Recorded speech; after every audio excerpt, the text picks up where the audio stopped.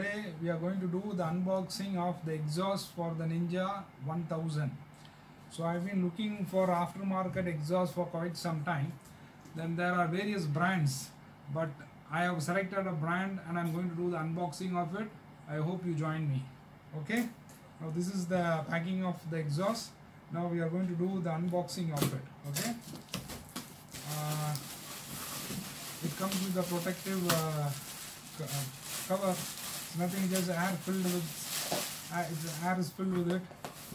And here are the two exhausts. So let's see what are these exhausts. So the one and the two. Okay, and there are some fitment parts as well as the DB killers. Okay, now we have done the unboxing of it. So Ninja 1000 has two exhausts on both the sides, so we need two exhausts for it.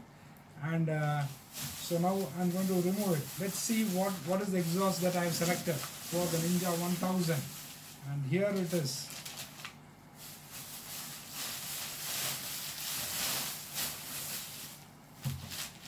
Okay, now I'll give you the detailed description of these exhausts.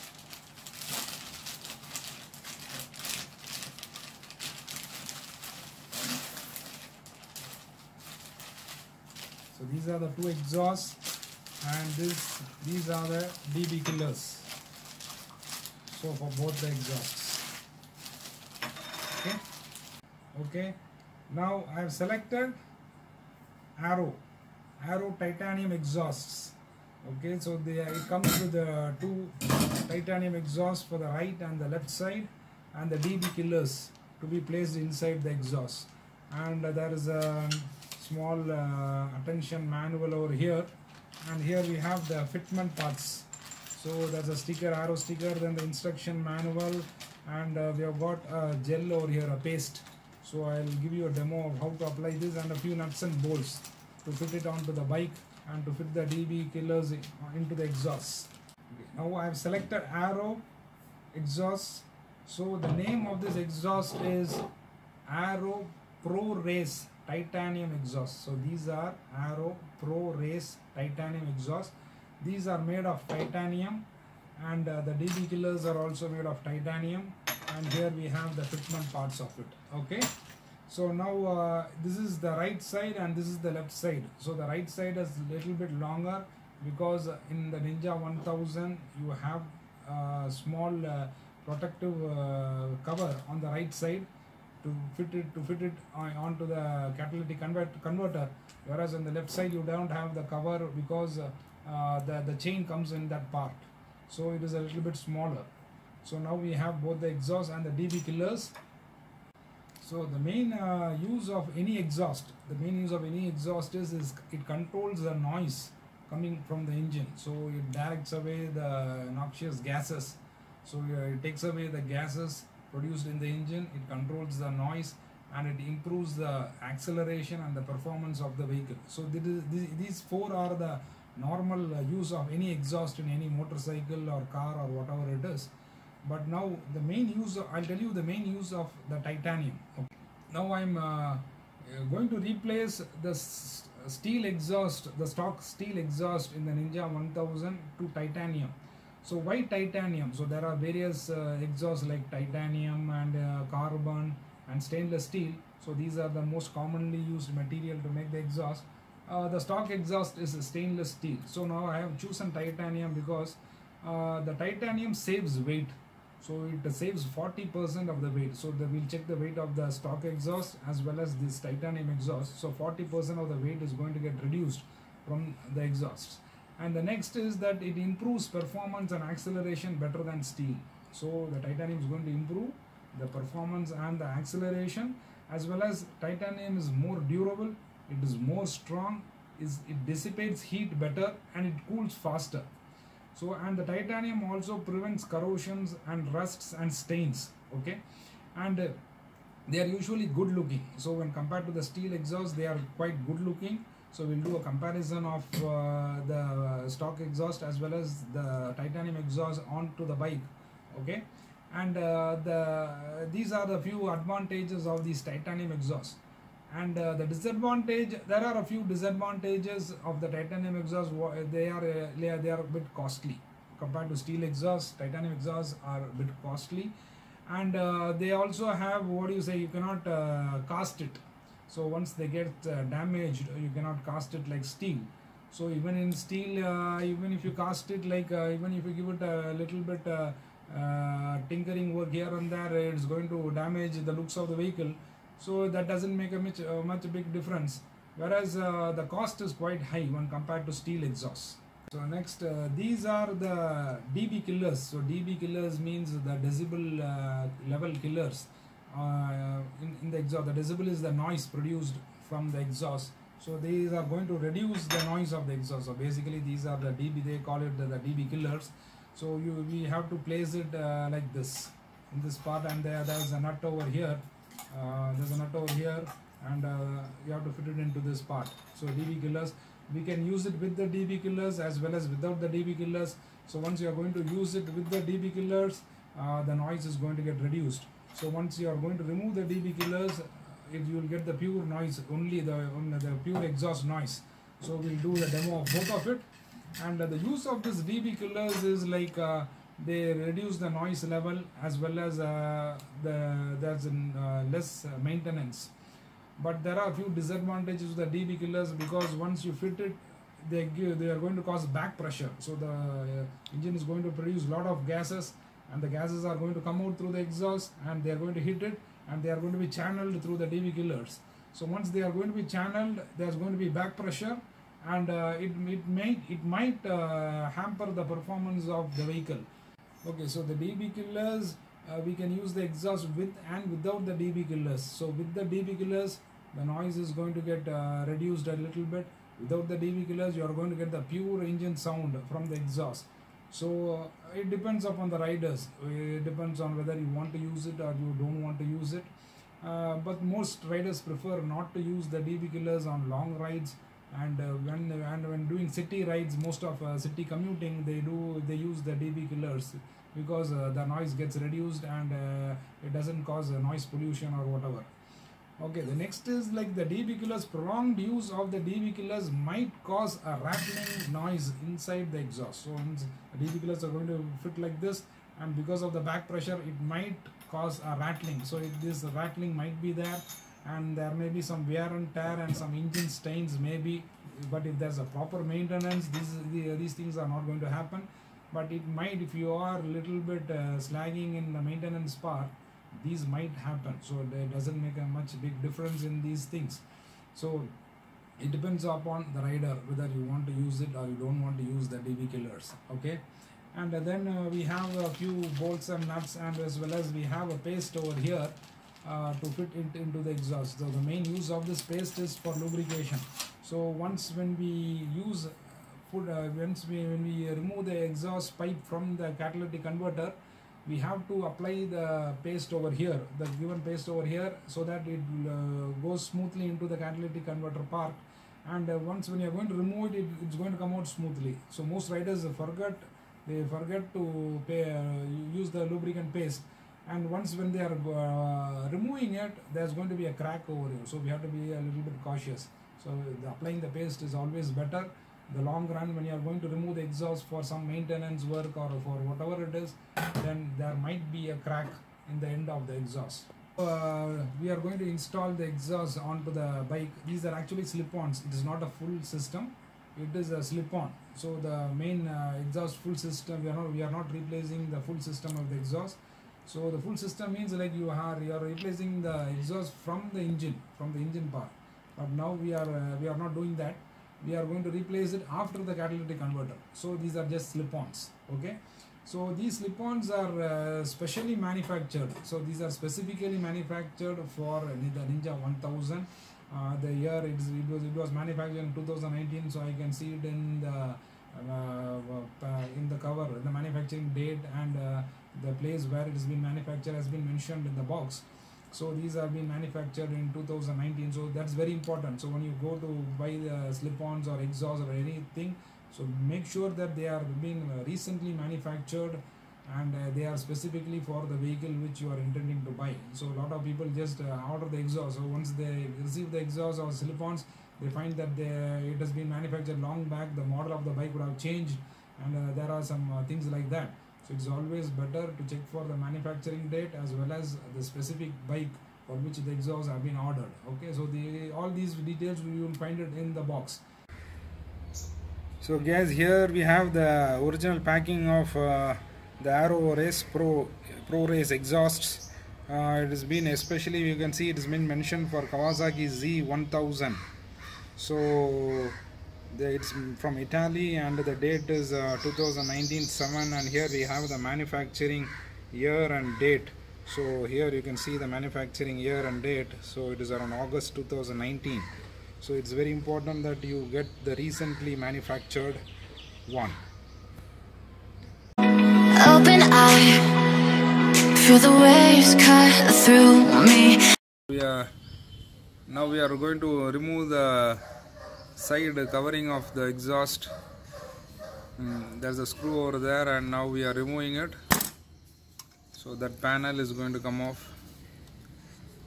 There are a few rubber stoppers, rubber holdings. Yeah, now it's been removed.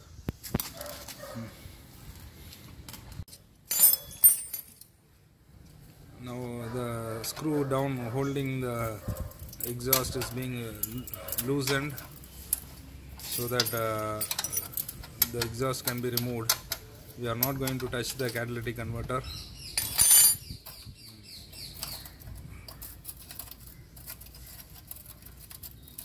Yeah, it's been loosened.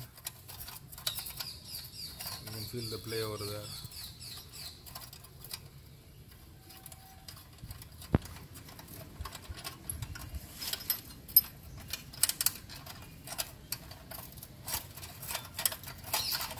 Okay, that's been removed.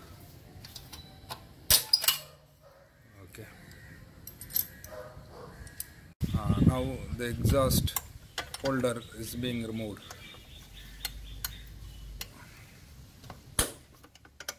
Okay, that's it.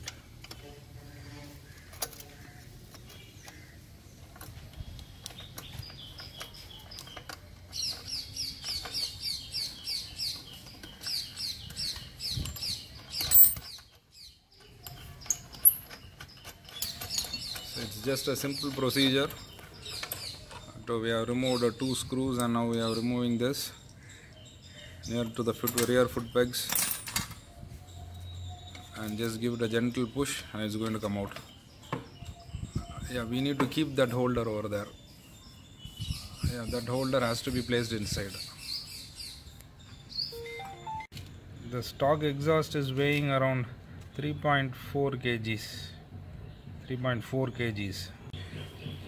Now this exhaust, the Aero slip-ons is weighing 1.2 kgs. The accessories we are clipping on the holders that has been provided with the accessories. Okay, now we are fitting the exhaust rim back. So we need to retain that, because when removing the stock exhaust it is going to come off.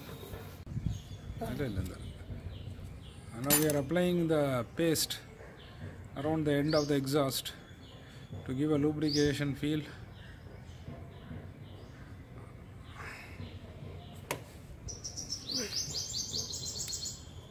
It's like a lubricant to facilitate the easy movement of the slip-ons inside.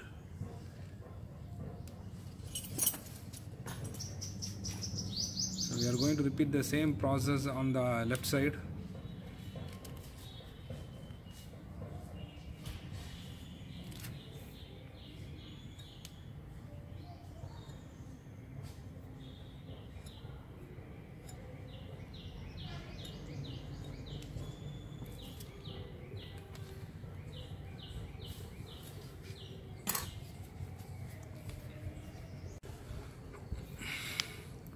The exhaust is being placed. Yeah, we are using the stock clips and bolts and nuts.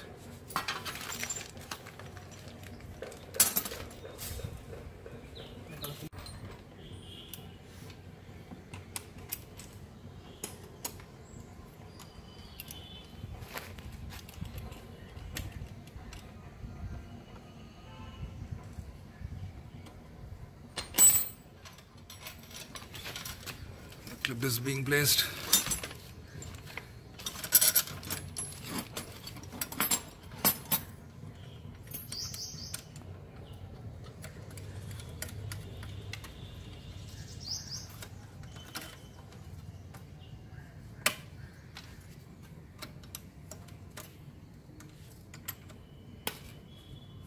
It's being tightened. The clamp is being tightened.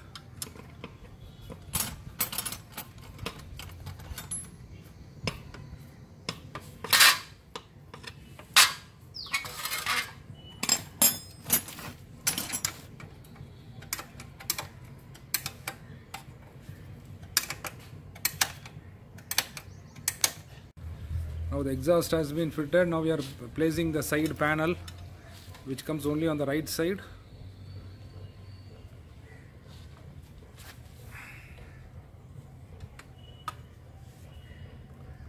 Okay, now those two are rubber holdings, and now we have to screw this in.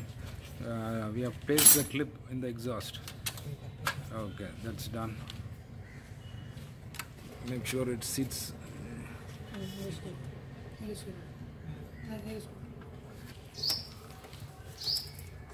So the side panel is being tightened, and those two are rubber bushes. Just we need to plug it on, and there's only one screw over here to get it tightened. Make sure it doesn't hit the exhaust. Exhaust abhi toda hai. Now we are tightening the upper part.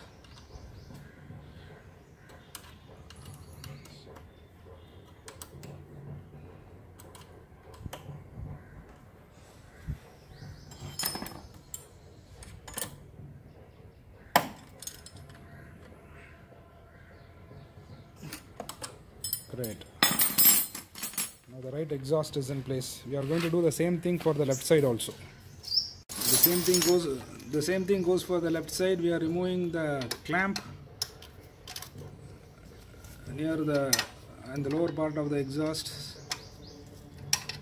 We need to remove the clamp. This is on the left side, so you don't find the panel here.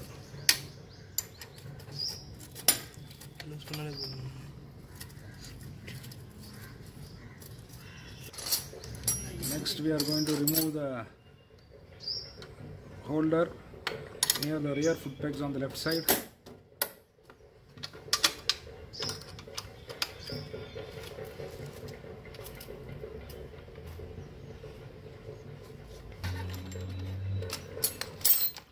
Now once this is removed, the exhaust is going to be out. Yes, we have removed the exhaust. You need to remove that holder. We need the clamp because it has to be reused. The gasket. Yeah, it has to be reused. Now we are applying the paste as we have done the same thing on the right side.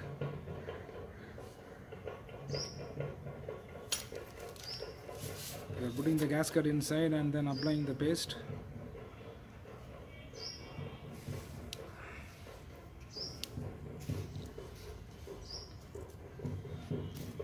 As well as on the exhaust. The same thing goes for the exhaust also.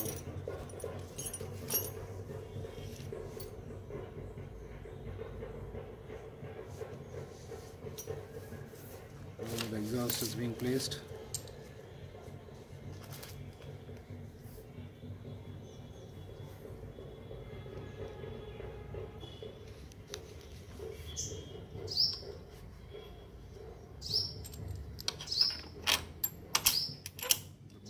Tightened.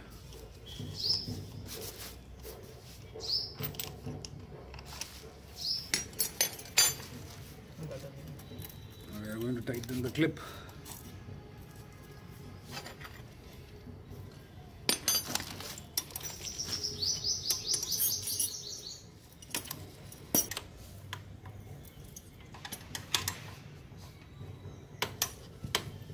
And now finally the clip is being tightened.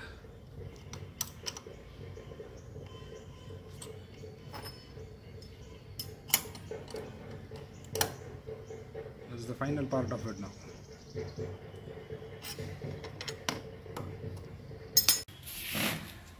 Now we have placed the arrow exhaust.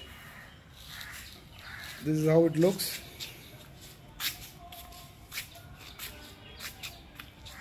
It looks great on the bike.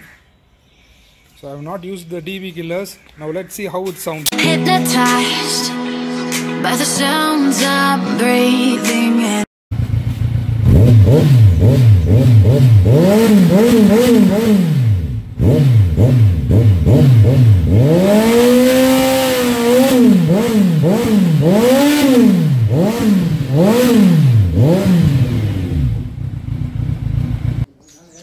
Now I've just placed the DP killers temporarily without screwing it inside. So this is how it will look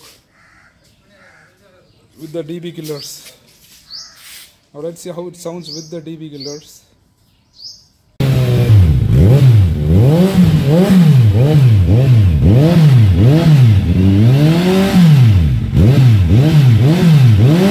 The exhaust usually takes the color of the heat, so it may turn blue or yellow eventually. Hold tight, chemicals collide. Hold tight.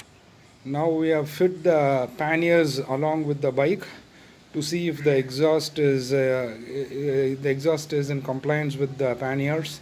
So now, as you can see, the exhaust is in perfect harmony with the panniers.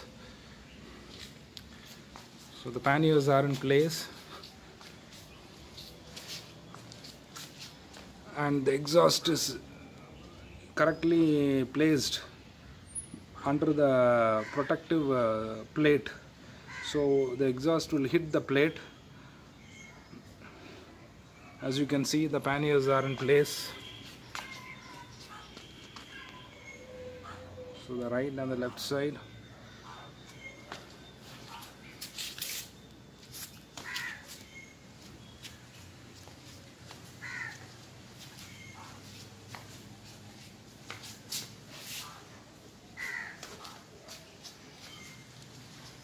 Both the sides. Hold tight, dripping lights paint the skies, all because of you. Dripping lights paint the skies, only you can make me move. You can make me move. Can make me move. You can make me move. Can make me.